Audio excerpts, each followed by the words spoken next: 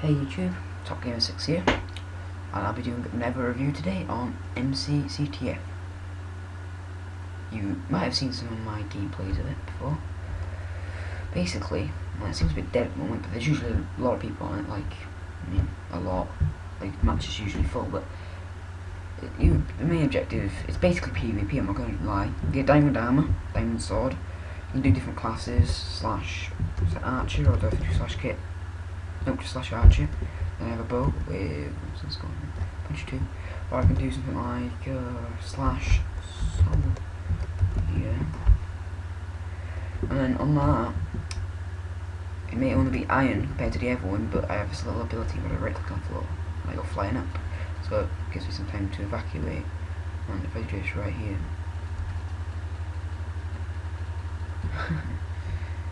So, yeah. It's really fun, usually when there's 50 people in the server. You have to go and capture the flag from the enemy base. I don't like being one of these, I like being heavy to be honest.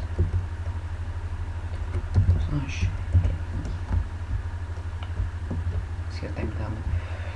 Basically, what you gotta do is you gotta run to the enemy base, grab their flag. But it's usually not too easy, but it might be easy, there's only this many people on. 7 each side. It's usually 25 each side, so. I'm not sure who the owner is. I guess it's a website, mcpvp.com. I guess you could give them the credit for this server. They've got many more servers as well, like the Hunger Games, you may have seen that. I'll be doing a review on that next probably. That's a good server, I really like it. You've probably seen the gameplay of that as well. So yeah. Again, murder here.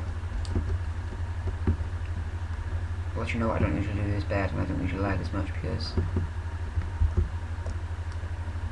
I have no idea where I'm lagging this much.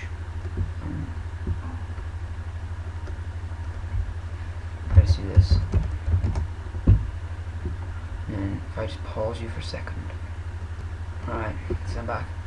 So yeah, the mcpvp.com, you can thank them for this, because this is a great server. It's highly addicting with a lot of people. I mean, I played for a session of a few hours once in just a single server, and I thought that's quite good. So you get the taste of killing people, but you'll see there's one problem with it, and you'll see a lot of hackers. Population-wise, everything's really fun. Population-wise, it's fun, but the server's really fun. The population's usually higher than this.